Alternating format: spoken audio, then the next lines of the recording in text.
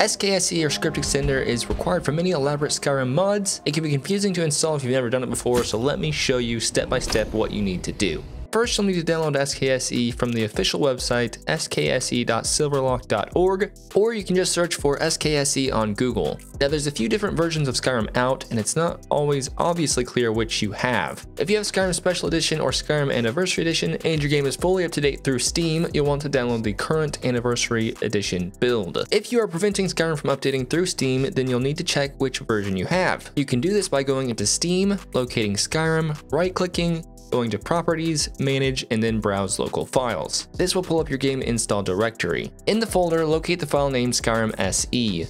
Single left click on it to select the file, and then right click on it and go to Properties. Go to the Details section and then look down at this number here. This is your Skyrim version number. With this information, we can go back to the SKSE website and download the corresponding version of the Skyrim Script Extender. You can also see the older versions of SKSE by clicking this archive link. My version of Skyrim is a little bit older, but I'm just going to go ahead and download the latest version for demonstration purposes. Save the file wherever you'd like. I'm going to put mine in Downloads. Now, to fully extract this file, we'll need a tool like 7-zip or WinRAR. WinRAR is super spammy and always wants you to buy it, or at least it used to. Anyways, I use 7-zip, which you can get from 7-zip.org.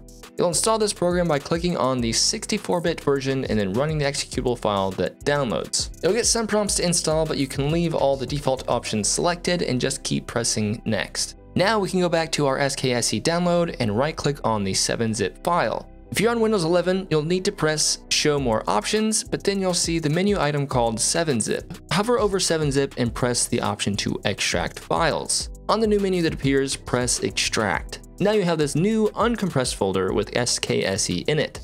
Copy all the files in this folder and then paste them into your Skyrim game directory, which, as I mentioned before, can be found through Steam.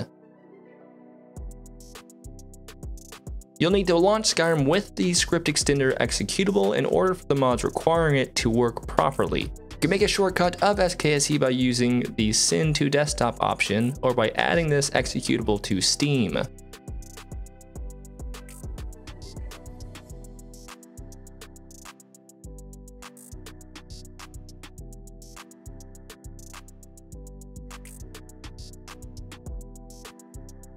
If you get stuck or need any help, leave a comment down below and I'll respond to each and every one of you, and even probably like years from now. Oh, and if this video actually helped you, then please press like so that others know it's a good tutorial.